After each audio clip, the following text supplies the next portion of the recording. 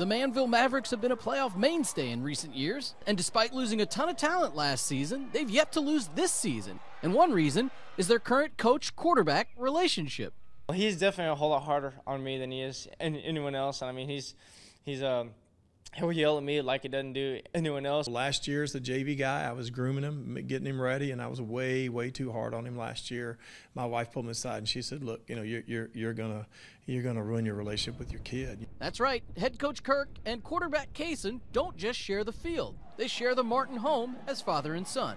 Oh, it's been so much fun. I mean, we go home and we jump up and woo and side bump and stuff, and we're just real happy. And he always tells me that he loves me, so I know he does. We are a sports family. I mean, we live it, eat it, breathe it, and we're all very competitive. In order for things to play out well on the field, the family aspect has to go out the window. I didn't make him the starter early on. I mean, he competed with a senior and won the job. Adam Wexler, KPRC, Channel 2 Sports.